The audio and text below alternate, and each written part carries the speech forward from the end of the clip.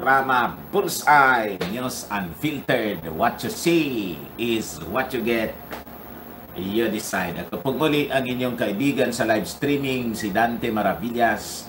Mula rito po sa lungsod ng Legazpi, Province of Albay, Philippines, the land of Ophir.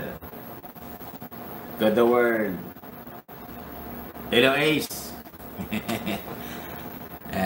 Marami na naka-standby sa atin ngayon, 100 plus na. So ngayong umaga, mga kababayan, Friday, pag-usapan po natin uli yung mga maiinit na issue sa politics. Sabi ko sa inyo, sabi ng ating Pangulo, tama talaga tayo. Sabi ng ating Pangulo, consider me as VP Bet. Tawag na. Duterte or Duterte 2. Yan po yun. That is the first combination ng bingo. Or go Duterte. Or Duterte, Inday, go. Yun lang po. Tama yung analysis natin? Ikot lang po yan. Kasi nga po, nasarapan na. Yung mga naririnig ninyo, wala man na yan. Tawag doon, padoda. They are just creating, excitement. Testing the waters. Testing your reactions if it is acceptable that the Davao model, mga kababayan, would be acceptable in the entire Philippines. At ang tingin ng ating Pangulo, Davao is the Philippines now. Hello, BBN Bunga. Dati ko sa'yo, BB. Walang silbi, pupunta ka doon, manliligaw ka doon. Alam kong pumunta ka doon with Aimee. Pero tama din yon. Gauging the, political... yung... Siguro sinisilip-silip niya, pinupulsuhan. Ano nga ba? But this time, sasabihin ko po sa iyo, BBN, wala kang asahan sa kanila po. Kasi, ulitin ko, Pilipinas ito, Davao nga po, hindi nila pinayagan mapunta sa. Tapos, buong Pilipinas pa. Just, a simple analysis of, political history. Ang politika po, alam naman ninyo kasi sabi ko sa inyo, tagal na nyo sa politika. Kayo yung kinagisnan kong politiko . Di ba? Pwede ba yon? Dito nga po sa amin, family. Pare-parehas na mga pangalan po, family yan. Lipat sa ama, lipat sa anak. Lipat sa kapatid, lipat sa asawa. Paglipat sa asawa, lipat uli sa asawa. Lipat uli sa asawa, lipat uli sa asawa. Lipat naman sa magulang, o sa magulang, lipat sa anak.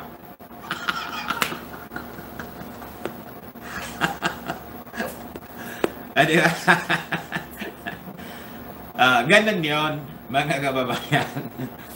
Yun ang uso rito. You see, consider me a BP Bet.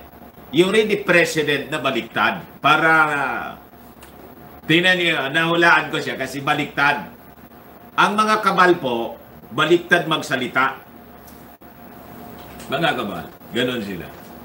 Si Damaso, baliktad din po magsalita. Gaya, ang model nila si Damaso. Double speak ang tawag doon. It is used by, leaders of the world, a double speak, para hindi sila mahulaan ng mga katulad nila Hindi sila mahulaan. And people of ordinary mind, hindi basta ganon siya. Ganon talaga po. Kasi pag ikaw totoo sa politics po, if you speak the truth, predictable ka, mahirapan ka sa politika. Yung mga nagsabi ng totoo po sa politika, kasi yung mga enemies po, nakangangalagi, minsan di mo man masisi sila kasi pare-pare sa ugali niya. Nakabantay ang bawat isa sa move. Parang chess. Kailangan lituhin mo yung enemies mo. Di ba? Pag hindi mo nalito yung kahit sa negosyo po, do not reveal your trade secret. Secret nga eh. Do not reveal. Even to your best friend, you do not reveal it. That is power. May buka ko. Yung mga masyado mapagtiwala, mga kababayan, kaya ito, tinuturo ko ito, sinishare ko ito ngayon. Ang sobrang mapagtiwala, even to close friends, talo ka. Talo ka dyan. Kala mo yung close friend mo, hindi ko naninira That is the nature of man kasi, because we are sinful nature. Sinful ang nature. Sabi ko sa inyo. Ganun ang tao eh. Because of our sinful nature, even to your close friend, huwag mong ibibigay lahat. Pag binigay mo, tingnan ninyo yung best friend. Di ba mag-best friend si President Digong, tapos ini-endorse pa nga niya. Si Pacman, nag-aaway na ngayon. Pero tingin natin, parang nagdadrama lang yung dalawa. Parang yung si President Digong, din si Panot, nagdrama lang pala yun. Kala natin, yung Dilaw, kalaban ni President Digong at ng mga DDS, yun ang akala natin. Yun palang, magbabarkada pala sila. O, tingnan ninyo. Di ba na?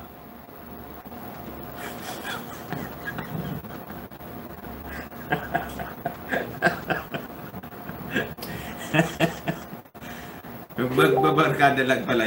Magbabarkada sila po, magbabarkada. Kasi yung amo nila po, iisa. Si Panot, si Paksiw, si President Digong, iisa. Ang pinaglilingkuran nila. Si Damaso, ganun din po yan.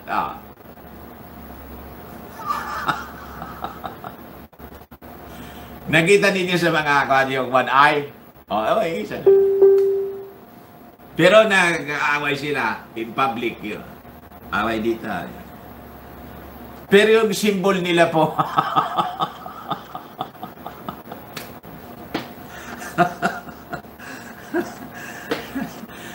sabi ko sa inyo na ang paglaruan ng mundo.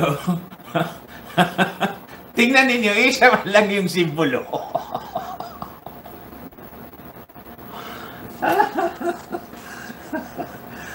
Sino to? Si Soto? Bakit niya? Sabi ni Tito Soto, bakit niya, wala bang korupsyon? Bakit niya nagagalit sila? Parang kumampi kay Pacman. Si Soto, Senator Soto. Parang tinutulig sa din niya yung reaction ng ating Pangulo. Kapon lang. Bakit niya? Wala bang korupsyon talaga sa gobyerno?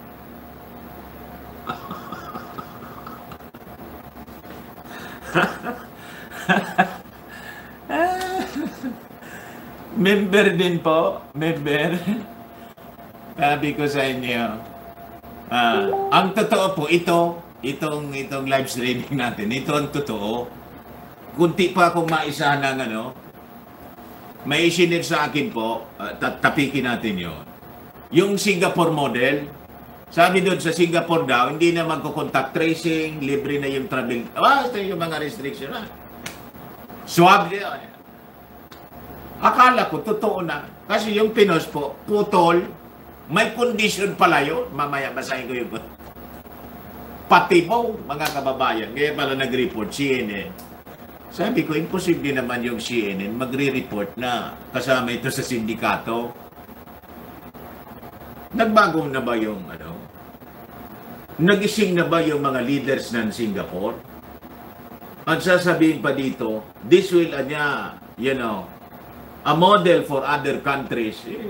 Tingnan ko nga, basahin ko nga lahat yung kwento, hindi lang yung first paragraph. Yun nga! It's a trap! Sabi ko sa inyo mga kababayan. Ngayon, si Paksiw, balik tayo kay Paksiw, outline mo na. Kailan, sinasarapan din ako magkwento. Kung yung ating Pangulo po, masarap na po sa paglilingkod sa bayan. Gusto, ang kampanya ngayon, vote President for Vice President.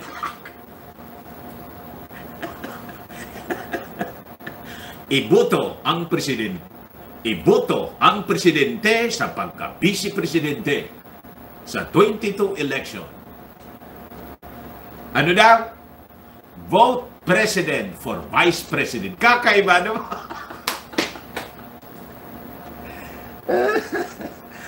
Kakaiba yung yung political advertisement.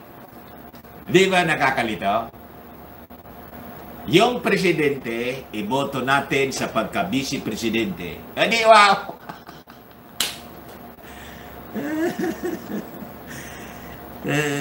Sabi ko sa inyo, only in the Philippines. Only in the Philippines. Kung adik na adik po sila sa paglilingkod sa bayan, nakakatuwa yung mga leaders natin. Talagang adik na adik sila. Gustong-gusto nila O ngayon, sabi ni Pabilio, mas marami daw yung nagawa ni Penoy kaysa kay Duterte. Ano yung magiging natin dito, posisyon natin dito? At ano yung masasabi ninyo? Si Pabilio, Bishop Pabilio. Marami niya nagawa ni Pinoy kaysa kay Digo. Sa ngayon kayo, ikaw niya, Mr. Maravillas, mamaya na. O ngayon, mga kababayan, tingnan ninyo ito. Ang daming pera, 18.4 billion US dollars. Foreign loans, grants for BIDCO. Yun pala yung inuutang ng Pilipinas. Kaya pala, mahal na mahal nila yung virus. Ha? Sabi ko, hindi ito matatapos na virus po. Mahal naman nila yung bumaba ng kwarta, Hindi na nga nagamit yung kwarta. 169 billion pesos. Nag-expire because of red tape, mga kababayan. Kita ninyo. Abang naghihirap yung mga taong nawala ng trabaho, may unspent na 100, kala ko 9 billion, mas marami pa pala. Bakit hindi po nire-release? Wala ninyo yung rason. Do you have do you have in your mind the possible, wala nga ninyo, the possible reason for that? Hinohold nila na huwag mo anyang gastusin muna. May inintay ba siya? Huwag niya, malayo pa niya.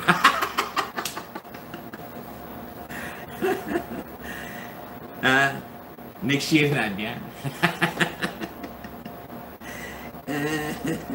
O ngayon, nag-warning po si Amy Marcos, si Senator Amy. Itong mga ospital daw, posibleng magsara. Kita ninyo. What could be the reason? At pag-usapan din natin mga kababayan itong Taal. Alert level number 3 na po yung Taal. Abang alert level number 3 ang Taal, in other countries, the parts of America and Canada, nasusunog ngayon. And here comes the news about the asteroid na dapat daw we have to create awareness of the close impact of asteroids. Nasa inquiry yan ngayon, no? Nasa inquiry. Sabi ko sa inyo, nakasilip na po yung Great Tribulation sa atin. Nakasilip. Nakasilip.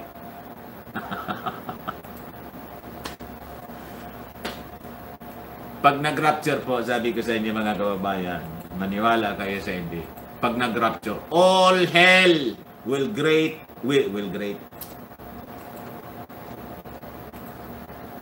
Ano yun? Break loose. Will break loose. All hell will break. Sabay-sabay po yun. Nililibang po tayo. Ay, sabi ko. Itong mga bugok na to nakasilip sa langit lagi. Bakit aware sila nakasilip? Mga fallen angels na nasa likod eh. Alam ng fallen angels, titirahin na tayo ng Diyos. Itong mga kabalerns, the elite, the occult kabalerns, ang nasa likod po mga fallen angels. Galing sila sa langit eh. Alam nila yung mga nangyayari doon eh. Alam nila. Nililibang tayo dito para hindi tayo titingala.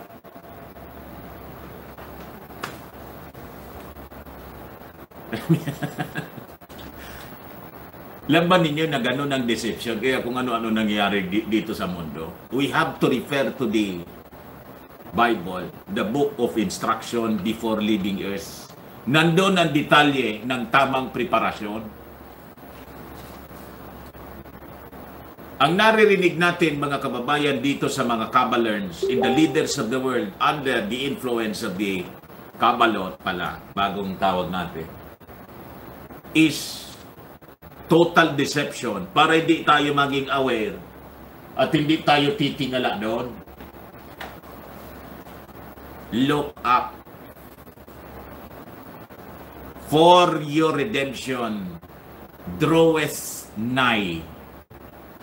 Look up. Nililibang tayo. Ano yan sa tawag doon? Diversionary. Ang ginagawa ng mga leaders ng mundo at nung Kabbalot, diversionary tactic. Para yung politika rito, nag-aaway yung Pangulo, si Paksiw, magkaisa man lang sila, ang party nga sila eh. Nag-aaway sila. Dinadivert po yung attention natin sa kulam. Marami kanya nadidisgrasya kasi para alam nila ang hilig-hilig natin sa politika. Pati Mr. Maravillas, pati ikaw anya nadadala. Pag hindi ko naman ito tinapik, di man kayo manonood. Sa paano ko i-inject yung dapat ninyong malaman. Di ba?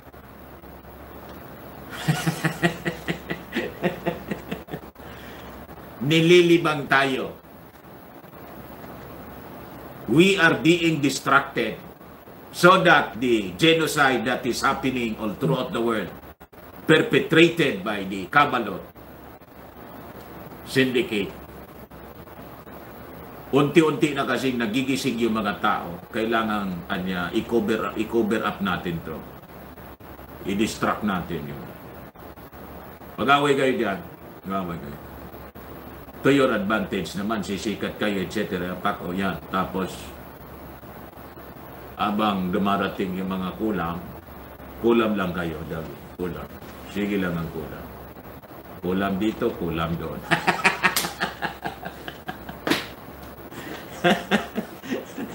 Ano tingin niyo po sa aking hula, mga kababayan? Siyempre, mga basers ko, haters ko, di man yan.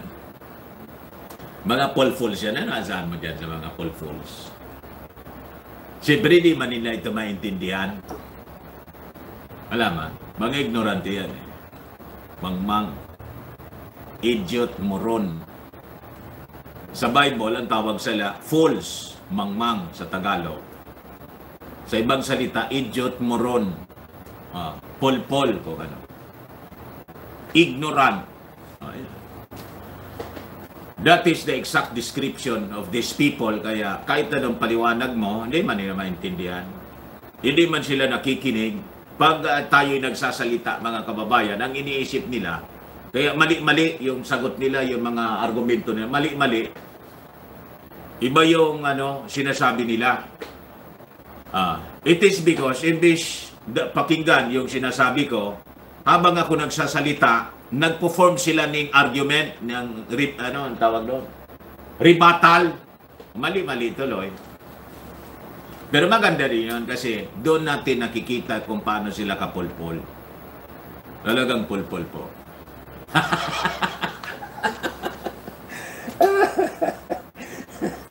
Haters, para ma-heart attack kayo, tutuksuin ko na kayo ngayon.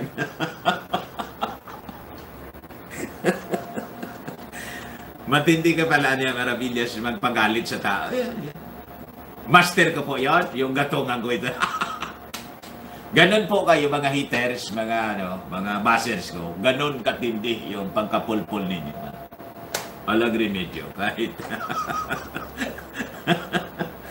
Kahit pati marikin kayo, walang pag-asa sa inyo.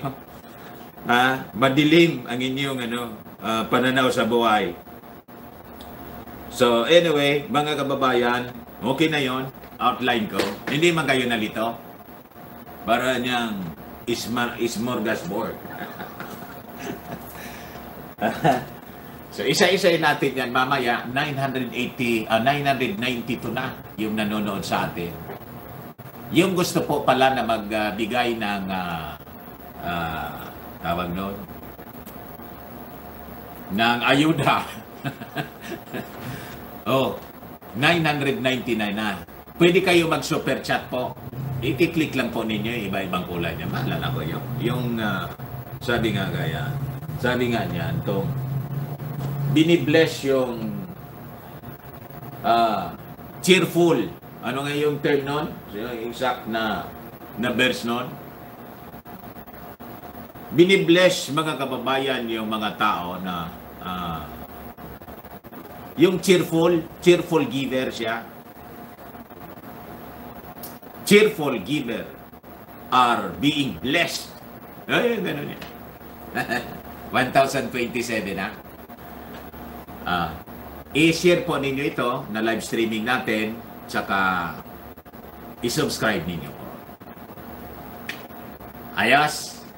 Pati yung isang channel natin, yung backup natin, yung Bullseye Dante Maravillas Official 2. Huwag kayong malito kasi kailangan natin gawin ito mga bagay na to for future yung pangangailangan natin in the future. Ayos.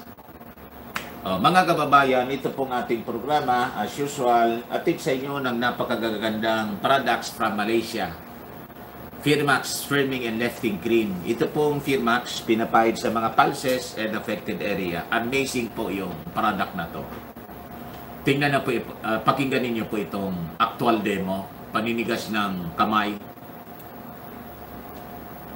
Adventist sa Toklong. Ano po pangalan nyo, kuya? Pabling. Si Brad Pabling po yung ating kasama. So actual presentation po ito, ginagawa namin para maipagalaw po yung kanyang kamay. So unti-unti po ito, pag sinara within 5 minutes po, paki-open close po ulit. Sige pa po. Naiwan pa rin na po. Tingnan natin.